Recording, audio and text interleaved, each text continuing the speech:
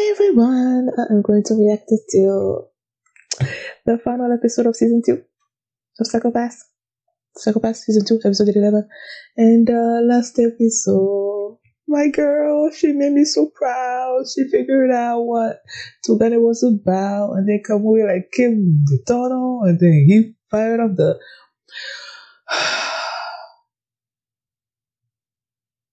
the Dominator at him. I hope he's dead, man. I hope Togane is dead, man, because I hate him. And before that happened, I kind of gave this a lesson. Oh no, I don't know. Spoke to the brain trust about what they should be doing when it came to Kamui and all that. I don't know if they're gonna follow it. I don't even know if they actually understood what she was trying to say to them, but yeah. I'm just like, Togane, be gone, please. So, before we get into this episode, if you guys are, oh yeah, and then they confirmed that grandma's dead. And then Mika said, it's not my fault, it's not my fault, it's not my fault. So, before we get into this episode, if you guys have my reaction, just give it a thumbs up and subscribe. And please consider supporting me on Patreon. My Patreon account is FeelyMini. So, let's start this episode, and here we go. Okay guys, in case the reaction gets blocked and I had to cut out the reaction itself, you can just look in the pinned comments in the comment section where for the link to the reaction highlight itself, so you can just click on it, watch it, and then you just come back for my review. Cross my fingers that he's dead. Please be dead. Please be dead. And that the guy was not fast enough to kill Kamui. Oh, shoot, it didn't work. Oh no, she was in the front. Akane, get out. Let him shoot him. Right. You are so smart. You are so smart. You.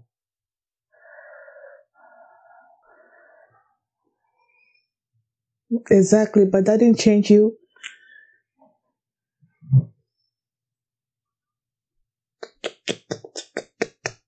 Love you. Stay there. Stay there. Your mother's a disgrace.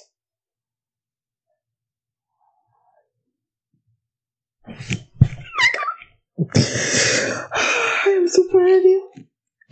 You are so smart. I wish I had your brains, man. Last time I hear this intro. What color? Aww. The question. I don't know what the simple system color is, or who Kamui's color is.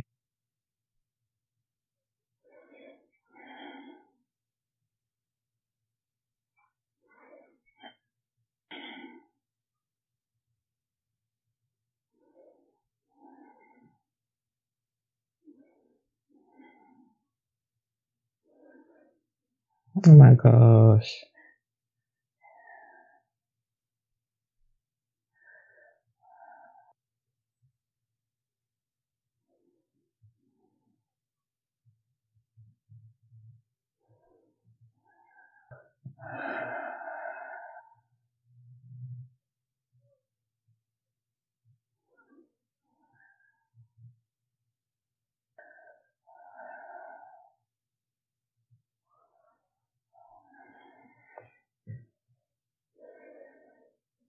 Oh yeah, this says something about judging Kamui as a collective, or whatever.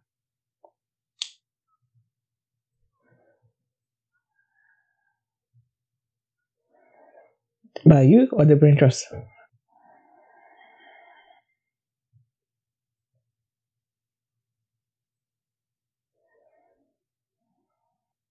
Cut off your arm.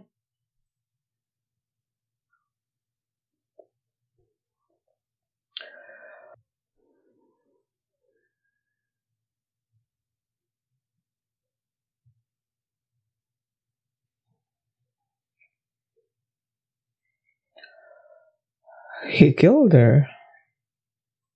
Well, because he used to be clear, right?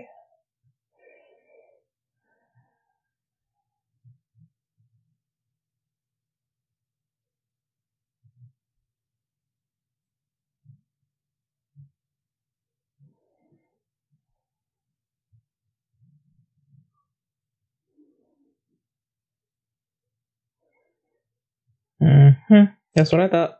Cutting the arm off or the hand off, whatever.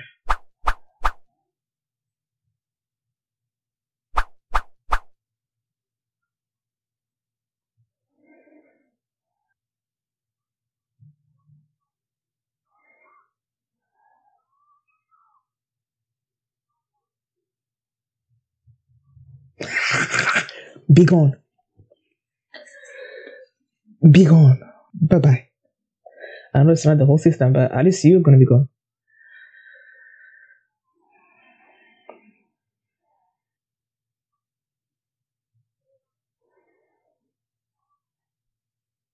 But that's just one brain, right? Is he gonna be killing all the brains?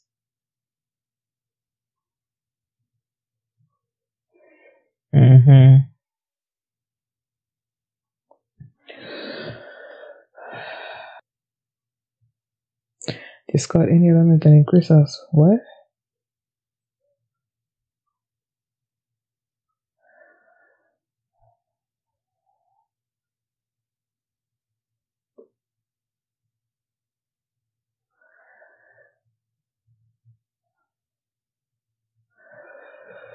Do I get it? Oh my gosh.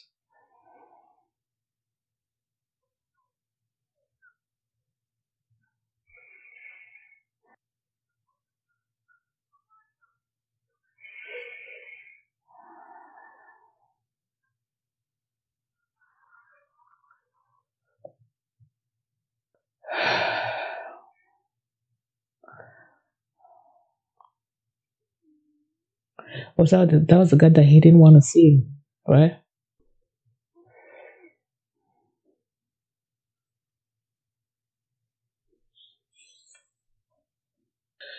Your mom's dead.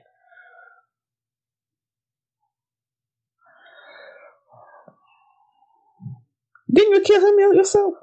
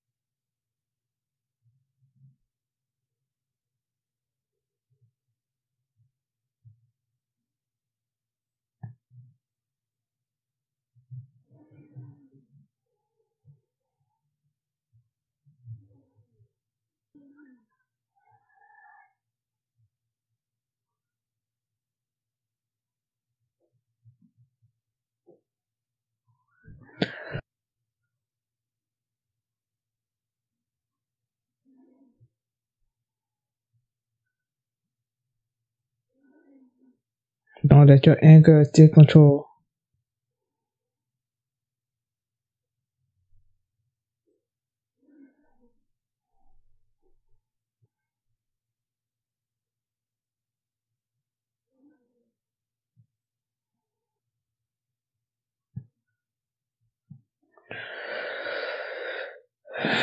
You are so ugly. They're gonna kill each other.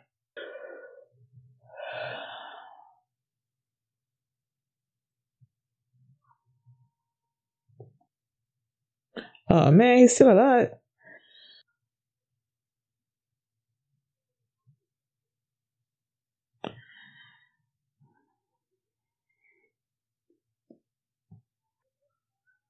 Why you running away? Why you running away?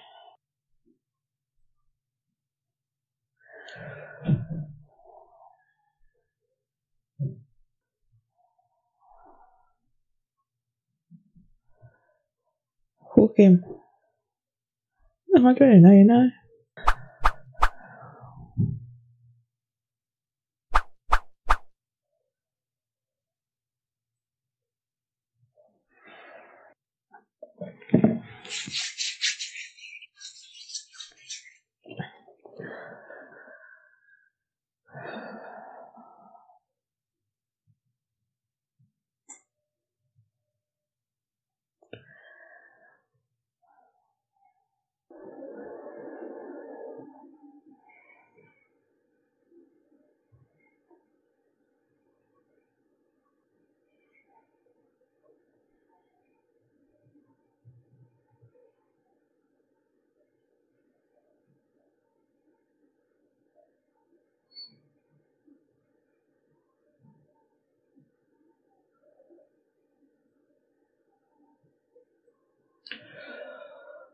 Girato. Oh, sorry. Liar.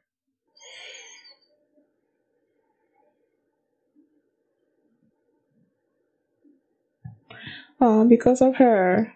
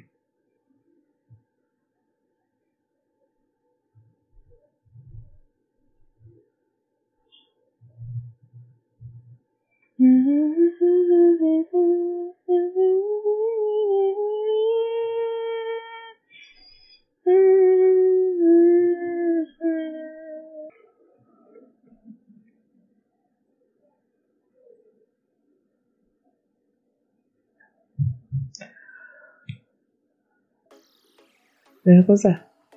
I was hoping for an after credit scene, or maybe, I don't know, I get to see Togane back or something or other that's going to give me hope for the next season. But no.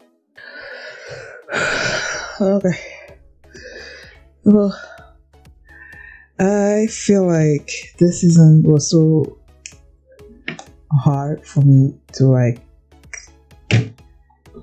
follow or get or something. I love season 1 way more than I did this season.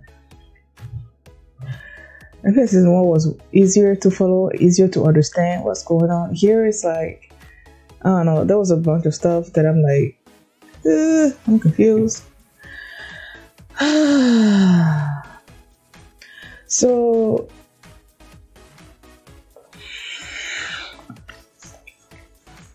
when Akane made a proposition last episode to the civil system about how to deal with Kamui, I have forgotten what that was, but basically what she was asking is that the civil system judge Kamui as a collective, because that's what he is. He's a brain of a bunch of people, just like the civil system is a collective of brains. But then if they do that, that means because the civil system is also like a collective, that means they can be judged as a collective, I guess. So I'm confused. First stuff, I was hoping that Togane would die when Kamui shot at him, but Akane got in the way because since her sacrifice is clear and all that, Kamui couldn't kill Togane. But then she subdued Togane and like handcuffed him, and then she took Kamui down to where Sybil was. Excuse me. But before they actually got to Sybil, the mother, who was taking control of Chief Kasi, was waiting for them, and then I guess she's the one that gave the order that rescinded the Akane's inspectorship. She was not an inspector anymore. So because of that, she felt like she could take care of her or something or other. And then Kamui like faced her. Like she had the gun pointed at Akane, right? And then Kamui got in front of her and then pointed his gun at her. And then he was shouting out all these things to make, I guess, the other brains realize what they should be doing. And what they did was they turned it on against her, man. Like they killed the mother's brain. They killed her. And then the system actually like judged Now they decided to upgrade the system or something, so that they can now judge collective groups, I guess, just like Kamui was. And they're gonna take out brains that actually increases their psychopaths. So it seems like all the brains that are in the brain trust. Why do I keep saying that? That are in the system, right? The civil system right now. That whose psychopaths is like elevated. They destroy those brains, and then now they're like back to zero. So they're like, okay, now they can judge Kamui appropriately. And then I kind of pointed the gun at him, right? At them. Pointed the gun at them. And then his psychopath was elevated, so he was gonna die, right? And then there was this conversation about why Akamui asked Akane why is she not pointing the gun at the civil system, and because I think he's saying that because he's a collective and the civil is a collective, then he can point his gun at them because they're both collectives or something. But if someone that's not part of the collectives, maybe Nakane points the gun at the civil system, then they're gonna get like a different color or something or other. And says something about even if the system keeps discarding brains whose coefficient are elevated, that there are still bound to be some that pop up. I don't know. I'm confused. I am so confused. I wish I wasn't, but I'm confused about how all of this is supposed to work. Okay. Yeah, I'm confused about how all of this is supposed to work. But then you have the crazy guy with it, Togane. It's like, I have to see my mother. And then they showed that he's the one that killed the mother because the mother was supposed to be joined the brain trust, but he killed him because he's like, she only belongs to him. And then because he did that, because he used to be clear, and because he did that, he's like all dark now. So his goal in life is now to darken people's hue. So he's like, I have to see my mother, cut off the arm, the hand, and then made his way to there. And then he saw the mother there, his mother's dead body on the floor. Saw it, and he lost it. And then he went there, and then him and Kamui faced each other. They both fired a shot. Kamui like died, but with a smile on his face. And then I guess he accomplished the goal that he's been wanting to accomplish this whole season. And then you have Togane still there, and then Togane was still trying to provoke Akane to make her psychopath, her hue, to darken her hue, but have Kamui like spoke to her from behind, like you just trying to uphold the law or something or other. So she didn't let her anger overshadow her sense of justice. So her hue was still clear, and Togane couldn't deal with that. And then he went away, was somewhere there, and then Mika showed up. He's like, I have to kill you so I can keep my psychopaths clear. I was hoping that there was going to be something that's going to make me change my views of her. But, this is the character that I do not like. I could have done without her this season. She didn't bring anything to this show, to this season for me. Like, nothing. I guess I'm gonna say that she's just there to be like a figurehead for how some people are gonna react to when they actually tell people the truth about the civil system. How they're gonna wanna keep believing in it or something or other, but I don't care about her. So when she pointed the gun at Togane and she was about to kill him or something, and then she turned off the gun, or the gun turned off by itself. And then she gave the report to Akane that Togane died before she could administer justice or something. When she said that, I'm like, that's not true. That wasn't true. Like, the guy was still talking to you. So in my mind, I'm thinking that he was still alive, but she's keeping it a secret for some reason. But then when I went back and watched the scene again, it seems like she was telling the truth in that after Togari said something about her being like taking on his role now or something, of keeping civil pure, of her becoming the new slave or something or other. It feels like he died there, and that's why she didn't actually shoot him. I actually thought that she did. She just kept him for some other reason, but no, he's dead. So hey, goodbye. What else? Saiga Sensei, his I kind of said that his psychopath was on the way to recovery, but he's like, nah, I'm gonna go back to my isolation unit, my room, because I feel like because he was so dependent on Akane, like it was Akane's influence that was making his psychopath become, I guess, clearer on the way to recovery. I don't know why he would want to have that happen, but yeah, he went back. And then there's this scene with Yayoi and Mika.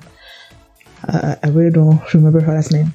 I mean, that's how they call her by instead of Mika. The Mika is here only.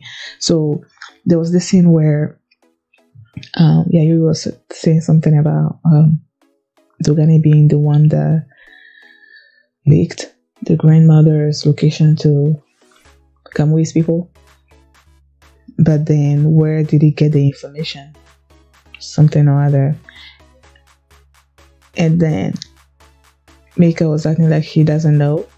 And Yayoi was like, I'm never gonna forgive whoever did that. I feel like Yayoi suspects that it was her. Because when they were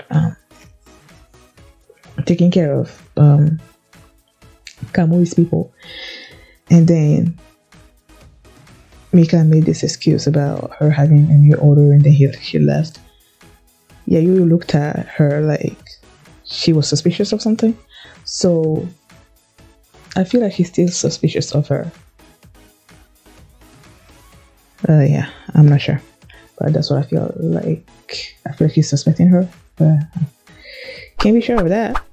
And then the civil system, because they have discarded all these brains, now they'll try to recruit Akane. For real, that was going to happen. And they said that now that they have decided to judge collectives, it's going to be a while before they implement a new system or something. And that now it's going to be like the collective thing is that there may be people that are in the collective that have whose hue are clear, but if the collective itself was judged as, like a lame criminal or something or other, then that means that everybody in the collective is gonna die if they shoot off the guns. So that's gonna create like mass genocide, mass killings and stuff. And Kogan is like, I decided not to think about it that way. I'm not gonna be that pessimist. I don't know. I guess the next season is gonna be, they're gonna have implemented this new collective thing in the new season, I'm guessing, in the third season. I don't know how that's gonna work out. I don't think there's anything else I want to talk about. One thing is, I don't know. When I saw the first episode, I said that I feel like this season was gonna be more exciting, that I'm gonna love this season more than I did the first one. But no. First season was my favorite, in large part because the story itself, I felt like it was easier to follow than this one. And then the other reason, Kogami's not here, so I'm like, as much as I love Akane, and then what's it called?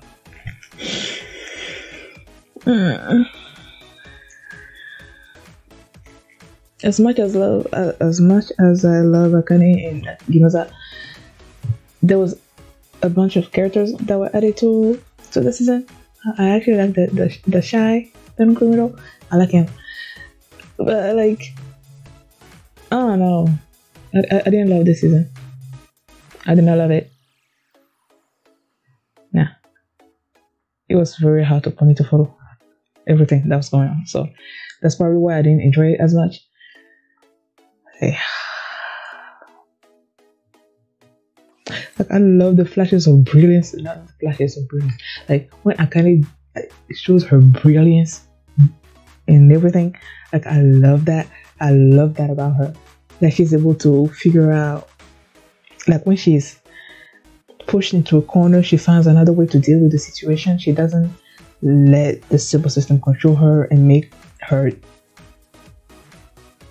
do what she doesn't want to do.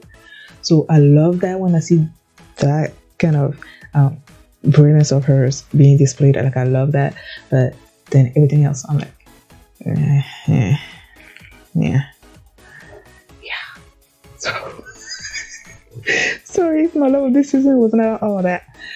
So thank you guys for watching, and if you like this reaction, please give it a thumbs up and subscribe. And if you want to see the very first episode of season 3 right now, you can do so by checking out my Patreon at patreon.com/FeelyMini. So yeah, thanks for watching, and I'll see you next time. And hopefully Ugani is somehow back. He's somehow back next season, because if he's not, then I feel like next season is not gonna be that fun for me either. So bye.